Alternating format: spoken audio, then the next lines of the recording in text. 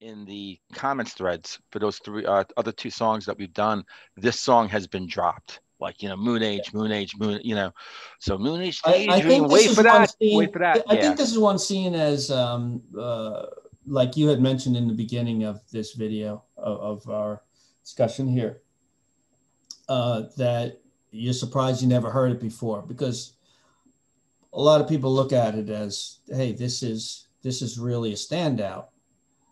So yeah, I think that's what you're getting at there. Oh, absolutely. And also I think with the album too, I think that, I think about Sergeant Pepper's for some reason. Okay. You had, Sergeant Pepper's, the song, and then you had Little Help from My Friends, right? And those are really good songs. And then you had Lucy in the Sky with Diamonds. You had like that third, wait till you, it was like, song, right? it was almost like that third, and then almost like that boom, like, whoa, what is this? Hi, everyone, and welcome to another episode of Into the Music. My name is Gregory, or Greg, and that guy over there, he's Chris, or Christopher. Chris or Christopher, how you doing today? You go formal or casual? Yeah, whatever. Just trying to cover all You bases. really want to know how I'm doing today? Yes, I do. I'm going to say I'm great. Good. And I'm going to accept that answer. Okay. And then I'm going to ask you, what do you got for me? What do you got for the audience? Tell them. Tell me. Okay. In our continuation of covering the Bowie album, Ziggy, The Rise and Fall of Ziggy Stardust and the Spiders from Mars, the long name, the long title. We're up to the third song on that album. It's called Moonage, Daydream. And for those of you who want to follow along with us covering this album in song order, the first one would be 5 Years, which we put out already. Second one is called Soul Love, which we put out recently. So now we're on this is the third, and I hope you're tuning in for the whole series. So. And I'm going to also, in the notes section, I'll also put the links of the other, okay. The episodes as well. So we'll have it all covered. That'll work. All right, cool. So I'm going to go off in whatever chamber that I got. Yeah, the chambers, yeah. Yeah, I got so many to choose from. I'll choose that's the what people Bowie. call them now. I'm going to choose the Bowie chamber and check, and I'll check it out. Rapping at my chamber door. Oh yeah, and then I'll come back right here and we'll talk about it. Okay.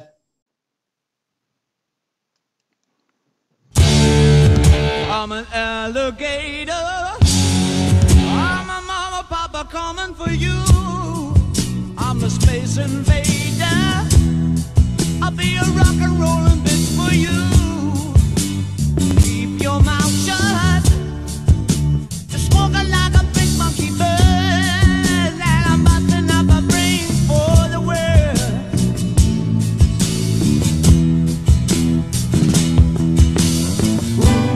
Keep your electric on me, baby.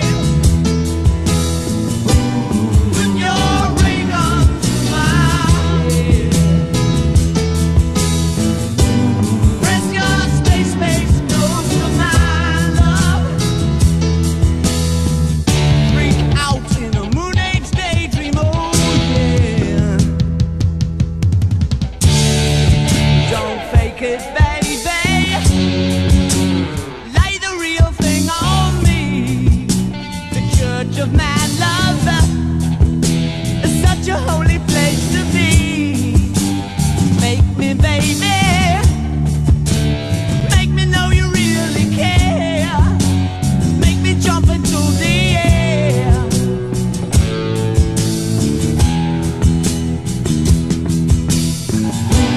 Keep your electric on me, babe.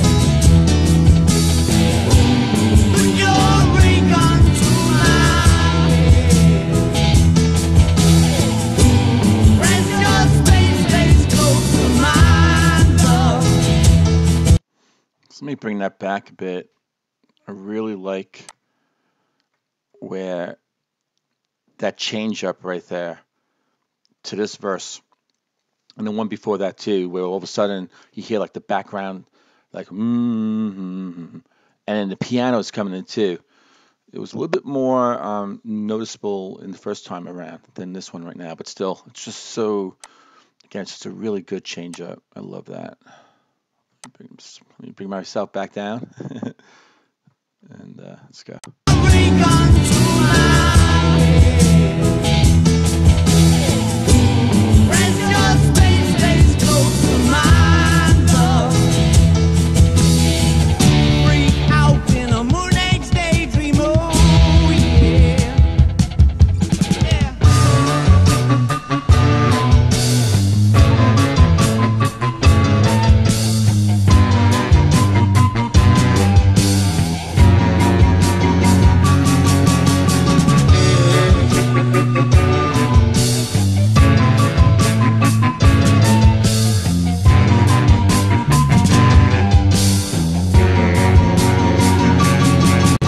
I love that. I love that. That's really cool. Bringing that back. This is a 4-minute and 45-minute song, but it seems like it's flying by.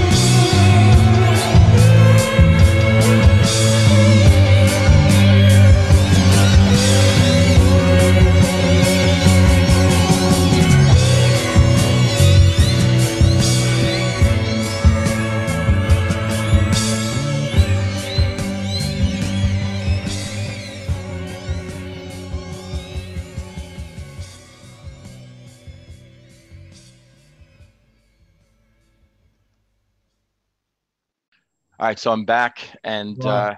this was, I can't believe that I never heard this on any radio station, any of the rock stations. I mean, they really had to just keep playing the same That's Bowie quite a stuff song, isn't it? over and Yeah. over, the same three or Yeah. so songs from this album over and over and over. Yeah. Suffragette City, Ziggy They Stardust. couldn't expand it now. Of course, I couldn't have like possibly opened up the door and just go or just buy the album, which I never did. So Well, it is kind of surprising because you would think that this was one of the actually people who know this album think it's maybe the best track on it. Some of them. it was phenomenal. And if I was not sure about it, right, like 3/4 of the way, then boom, that ending, when that guitar fade out. I mean, it wasn't just the guitar. They had all these crazy Yeah, a lot of sounds, things came in. a Yeah, lot of things going on, a right? lot of But instruments going on in this playing in this that song. that was the that was the icing on the cake, you know, because it was a nice big, Yeah. you know, Moonage Daydream cake. So, Right. you know, that said, That yeah, man. sounds pretty good, actually. Moonage. Yeah, right. Daydream. Yeah, yeah. So, and there were like all these little, you know, slices of like this or that, you know. So I'll just kind of like from beginning to end. The what I liked about, well, a lot of things I liked about it, but kind of things I was sort of paying attention to. So I was really, you gave me a lyric video, and it was like, like, you know, a minute in, I'm like, okay, I'm just gonna have Chris tell me what the song's about, because the words, you know, they were really cool and they were interesting, you know, and he's just belting them out, you know. I mean, he's just like, you know, he could have been singing any kind of word, whatever. It's it would be hard to tell what he's saying for half the song if you didn't have lyrics in front of you. So, you know, whatever he's singing, he's putting his. Oh, so you were looking at the lyric. You were looking at the lyrics in the beginning, and then. Oh, absolutely. Well, okay, and then, that's cool. Yeah, I mean, enough going on there. Yeah. Right, and of course, just seeing where you are with it. As this whole song's going on, I'm still looking at the words, but by that time, at some point, I'm not trying to make sense of it. You know, if anything, something is like little catchwords or like interesting lines are jumping out at me. Yeah. Like this one thing, or a couple lines here. I think this is where like the switch up was happened a couple of times, where he's like, keep your electric eye on me, babe. Put your radar gun to my head. And what was interesting about that change up, I loved it, where all of a sudden you had like this humming, you know, like it was Bowie, maybe someone else, whatever, but you had like a I love that. And as that is going on, all of a sudden you hit like this piano was coming in too. And so that was really interesting. That was like a couple of times. There was a switch up of like a whistling sound. It's interesting. That I don't know if that didn't sound like him whistling or anybody whistling, but it sounded like a whistle kind of like instrument. So I was really wondering like what that was, because there was like a little bit of lightness with that particular part. You know, it was a little different than the other switch ups. And then I think it went back to that, you know, a verse, him, then again, that, and just, you know, again, you know, keep your electric eyes on me, babe, you know, put your radar gun to my head. I just, you know, you're going to make sense of this in like 2 minutes, but no, it's really, really, really interesting, you know, and go ahead. This was actually written before the Ziggy Stardust songs. And it happened to fit in. I don't think it was intentionally written for this album, but it fit in because Ziggy Stardust is, you know, he's an extraterrestrial. So yeah, got all this sci-fi stuff in it, right? Right. You know, I'm an alligator. He's all these, you know, he's different forms of things. That's right. He's probably one of those reptile people, you know, that people believe in. You know what I'm talking about? No. Reptilians. Yeah, some people think there's other people on these reptilian things. I don't know that much about it, but it's one of these conspiracy theories because we don't have enough of those, you know. And he says, I'm a space invader. I'll be a rock and rolling bitch for you. All right. Yeah. So then it's got some other references to things, but he actually, this was released as a single when Bowie had a band called, let me see, he had a band called Arnold Corns. It's a good thing that band didn't make it with that name, which was he got the name from the song Arnold Lane from Pink Floyd. Okay. You know Arnold Lane, right? No, I don't. About the cross-dressing guy they throw for cross-dressing. He was stealing women's clothes off the laundry lines, off the clotheslines.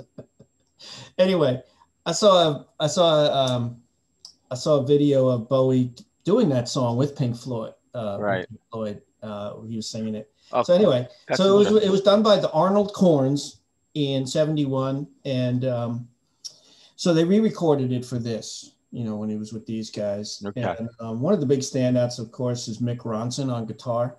Yeah. Especially just that opening. I know that name. That opening was really powerful. You know, especially after 5 years and Soul Love, the two songs before it which were kind of chill in a way, you know, and this was like a boom, even with that first chord. Yes. And also the delivery of the lines, you know, of the vocals. Now that whistling thing, I just found this out when I was preparing for this. I thought it was a flute or something, but it's just a penny whistle. Okay. So it's one of those things that has 6 halls. I thought, okay. I just didn't know what to freaking call it. I think he's playing that one. He also plays sax on this. So okay. He's just an all-around musician, man. It's just good stuff. And this was just a powerful song. I was really looking forward to hearing this one because out of the first 3 we've done now, I thought this was the one probably. I think I knew you'd appreciate the other 2, but I think this one would have hit you the hardest.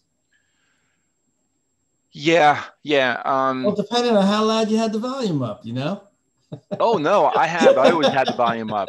No, I mean, musically, well, I think the first one was, I mean, both of them, I mean, they were both different. I think this is one where I'm going to have to like listen to the whole album again, beginning to end. Right? So as I do this one by one, yeah, and then listen to it. Got to go back. Yeah.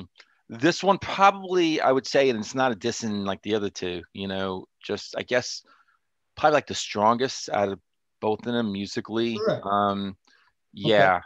And I think that beginning part, like you mentioned, and then that end, you know, where, you know, I just kept thinking about like the radar gun, you know, because as the guitar is coming in, and I don't know if the guitar was making the sound or there was another instrument that was like right, you know, like at the same time, sort of bringing it like a different sort of crazy sound, like almost like if you picture a radar gun being shot, you know, maybe like, you know, in those old movies, black and white, like it was like this kind of real sort of, you know, like this looping kind of like weird sound, you know, almost you're up to something, but I have no idea what the old movie is. I know, or maybe like Star Wars or something, like, you know, when they had their like sabers or something like that, and they were like, a swishing sound, and like a swizzle, but like a real high pitched swizzle sound. It was like it was just kind of go a swizzle sound. A swizzle. I thought you said swizzle, so I'm going with swizzle. No, I said swoosh, man. You said swizzle. Oh, I thought you said swizzle. That's hilarious, man. That should be a word. You can't just have swizzle. It sounds swizzling, right? You have to make a swizzle sound. Well, because there was a swish, and you would hear like, because then like swish is kind of like heavy, like shh, you know. No, it's like swizzles, you know. So, yeah. But yeah, so that swisher thing people used to mop the floor. They're gonna have a competitor now called the Swizzler. Yeah, that's the Swish. Yeah, the Swizzler. I'm gonna get on that. I'm gonna go to Sharks and everything, and I'm gonna try to pitch that to them. Yeah. So that said, yeah, no, this was go to Sharks. Oh, yeah, Shark, the TV show. Yeah, the Shark Tank. Okay. Yeah. It's a good thing. It's a good thing. Like I know how to interpret what you say. Yeah, I know. I'm like, let me see what could sound like what he just said. Oh yeah, I know what you mean now. It does. No, I speak a foreign language, and Chris like, oh, wait, don't worry. Everybody's like, what? What are you saying? Chris like, no. It's like I got it. Come on, we gotta be serious. This is a serious song. Is it? Oh yeah. About an alien. Tell me about. So like, I thought, was it the first or was it the last song where I thought you had said something to the effect that he? I thought you were just saying he, and I thought it was this, but he wants to try to save the earth. He wants to do what he can to save the earth. I thought That's you had right. Yeah. So I was following along, and I was thinking you were talking about Ziggy Stardust. Yeah. So if he's only just coming down, like he's making himself known now in this third song, then who the hell was the guy in the second or first song that you thought, well, he was already sort of like established and trying to like save the earth? Well, let me say. And then is Ziggy Stardust a good guy? Like in this song, is he a good guy, or is he putting radar guns to people's heads and he wants to like, you know, make love? No, he's saying put your ray gun to my head. Keep your electric eye. Oh, put your radar gun to my head. Right. Keep your electric eye on me, babe. Yep. Your electric eye. What is he saying there? The electric eye. You're really grilling me on this one. I thought I knew what I was going to say. You might want to edit out all that stuff when you're going back and forth about the whether he appears in song 1, 2, or 3. I should have actually pinpoint, been more specific and said this is the first song in his voice. He's introducing himself, kind of, you know. Well, I got to tell you, man, him. This Ziggy, this voice, this Bowie voice in this song, this was the when I think about, I guess, the few songs this was I his know, rock and roll voice, right? This the Bowie rock and roll voice that I know. Yeah, absolutely. He's a rock and rolling bitch, according to the word. Because the first one was a different voice, more like sort of stripped down, kind of more vulnerable, sort of a different, like, you know, maybe even more like a Davy Jones kind of guy, you know, singing. Maybe not so much, you know, whatever that means. Wait, you making a joke there? No, I'm not trying. But what I'm saying is that. Wait, you know what his name is, really? Yeah, I know Bowie. Yeah. Okay. I didn't know if you talked about the guy from the Monkees.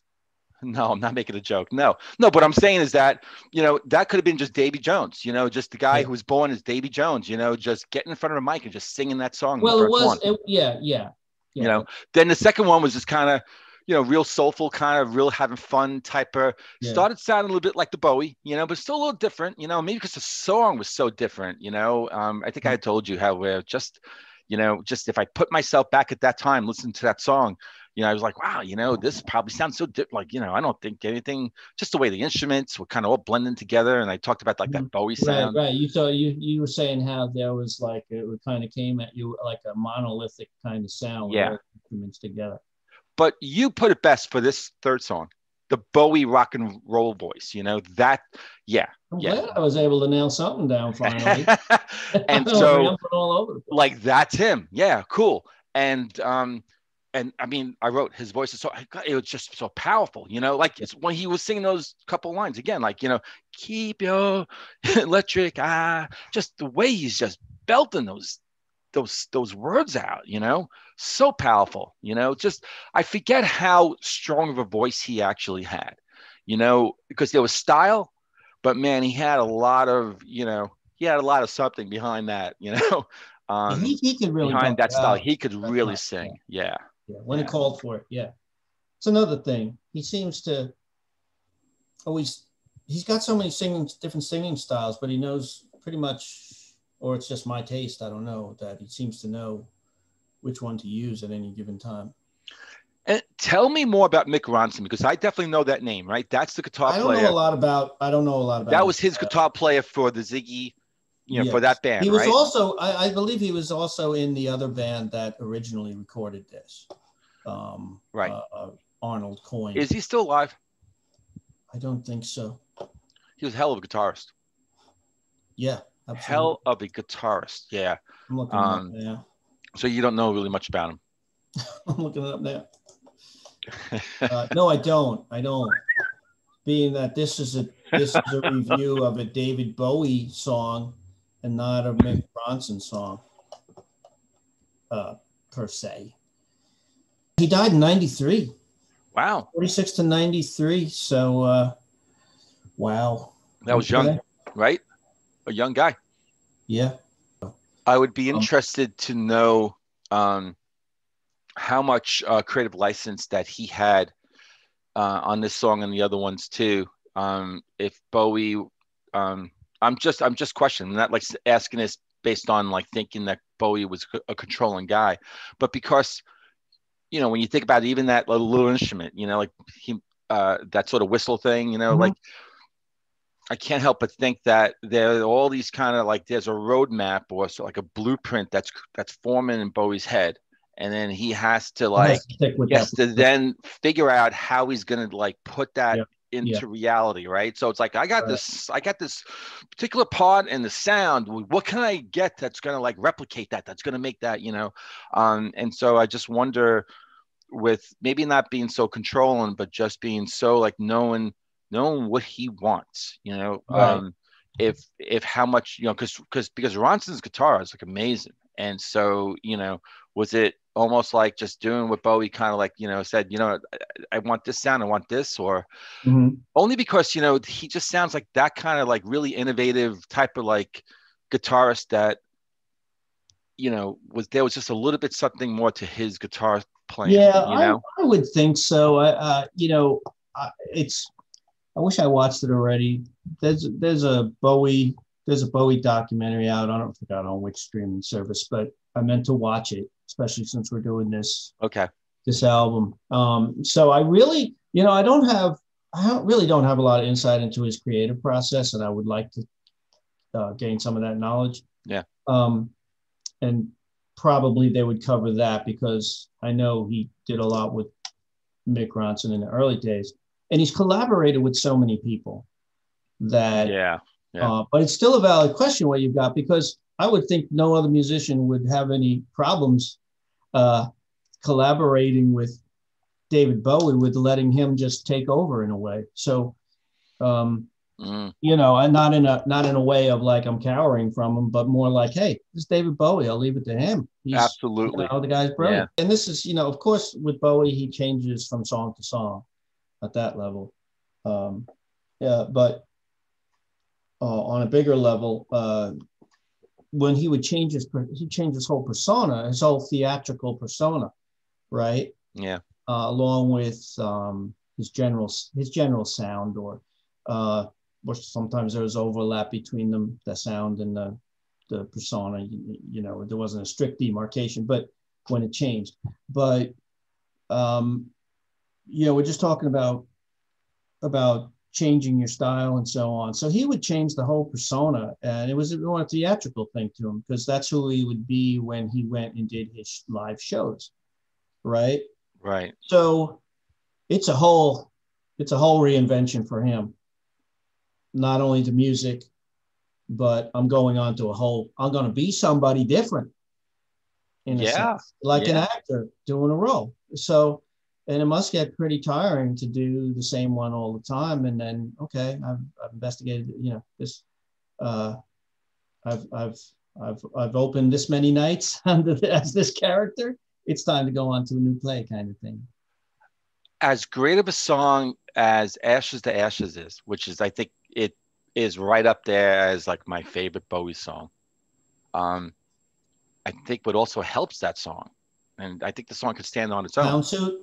But that video, that clown suit, that like has stuck with me to this day. Like, I cannot shake that image. Yeah. And there's a darkness, and he's on the beach, and he's walking with this old lady who's supposed to be his mom, and she's kind of going, and my mother said to get things done, it's fading out. And like they're walking along the beach, and he's kind of like walking with the clown suit, and she's like, I think there's like water or something, or dark. Like, I'm like, oh my God, like the image, like, talk about like a vision or something, like, art, like right in front of you, boom, Yeah, that was him. He was more of a harlequin in that one than a clown. Sorry, getting technical. Yeah, well, but, people I think kind of lazily will say, maybe not lazily, but I mean, it's easy to say a clown suit, because it kind of has like a pointy hat, it's got the frilly stuff, whatever. So, but it's actually like in that was a big subject for Picasso, was the Harlequins period when he was real young. So. And it was big in art. So I'm sure Bowie knew that, because he's a visual artist too. We should just do a whole episode. You know what? I mean, I know we both know that song. Someone's got to just react to it. I love that song. I think that's a great song. I mean, it's going to be one, and it's not going to be like, well, I haven't heard it in a few years. I'm telling you, I go to that like every once in a while. So it's just it's an amazing song. But what the hell, man? Maybe we'll do some songs off that album and hit that one when we do it. Okay. I think it's on Scary Monsters. So wrap this. Oh, I'm sorry. No, so try to put a bow to this song. Bow to this Bowie song. I didn't even try for that one. But how do you sort of cap this off? Because I mean, Chris, you and I could really talk about Bowie, forever and ever. Just have this recorded and just go on and on and on. But yeah. But the great thing is that there's like 13, 12 more songs. There's 14 altogether, so we got 11 to go. So 11 to go. All right. So we're gonna have more to talk about. Yeah. So, but you had the final word on the song. I really liked the song. It was good listening to it again in depth, and I definitely think it's a standout on this album. However, there's some coming up that I think are just fantastic. So I don't think there's a bad song on the album. Actually, I would call this one of my. I would say this is a perfect album. Of course, it's an opinion. So far, it's sounding like that, and I know I gave you the final word, but just to say that it's I'm remembering too that in the comments threads for those three other two songs that we've done, this song has been dropped. Like, you know, Moonage, you know, so Moonage, I Daydream, think this is one seen. wait for that. I think this is one seen as like you had mentioned in the beginning of this video of our discussion here, that you're surprised you never heard it before, because a lot of people look at it as, hey, this is really a standout. So yeah, I think that's what you're getting at there. Oh, absolutely. And also, I think with the album too, I think that, you know, I think about Sergeant Pepper's for some reason. Okay. You know, you had, you know, yeah, Sergeant Pepper's, the song, and then you had Little Help from My Friends, right? And those are really good songs. And then you had Lucy in the Sky with Diamonds. You had like that third, like, wait till you, it was like, song, right? it was almost like that third, and then almost like that boom, like, whoa, what is this? You know, like, well, also, you know, that's an interesting comparison, because now this song is kind of trippy. The Bowie song, right? Yeah, for some reason, all of a sudden you're getting into an alternate kind of world. It just, and where right. he's from anyway, right? What he is, and in Lucy in the Sky with Diamond, all of a sudden you're on an acid trip. You know, after two normal sound, you know, subject matter wise. That's kind of what I meant, right? That the other two songs were like absolutely like fantastic. They were great, right? Loved them, enjoyed them. This one, there was just a whole different sort of vibe.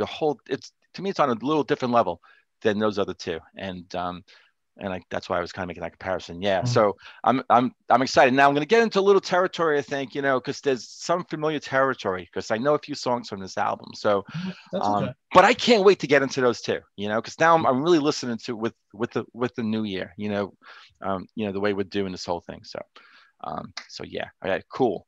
So I'll take us out and just say, Chris, again, great idea, man, to do this, and we'll say to everyone, thanks a lot for got my fist up. Thanks for watching this episode, you know, and hope that you and if you haven't watched the other two, okay, like I said, I'm going to put that all in the notes section down below, and go check them out. And I really hope you like this episode too. And if you do, hit the like button. And if you haven't yet subscribed, it'd be cool. Subscribe, be part of this family. Into the Music, going up, up, up. And that said, we'll see you on the next episode of Into the Music.